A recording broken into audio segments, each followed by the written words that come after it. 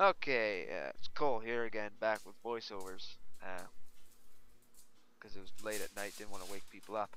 You see, I have tinfoil here. I just showed you a flat end of it. It's not a new roll. I'll just show you what I did here. I was taking a like any kind of knife. There's a butter knife there. There's a knife with holes in it.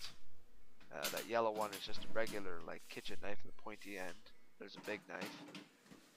And first thing you do is of course get your knife, obviously, and then take your tin foil and lay it over the edge of your counter or some kind of 90-degree corner. That's hard.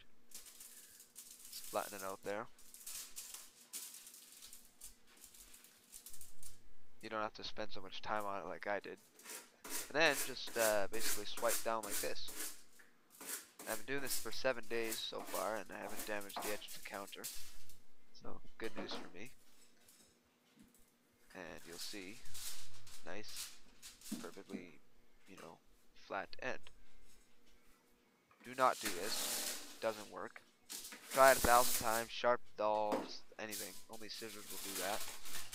Work kind of, but not the best. As you'll see there. So as you'll see here, I switched the aluminum foil around, so the roll is going over the edge now. And I don't recommend doing this because if you're right-handed and on the wrong side of things, that happens. It's very hard to hold and control if there's no weight on the tinfoil. This sandwich isn't enough weight. So now basically I'm just gonna fiddle around with my sandwich, figure out where to put it, and wrap it up. So until further news, I shall talk to you later.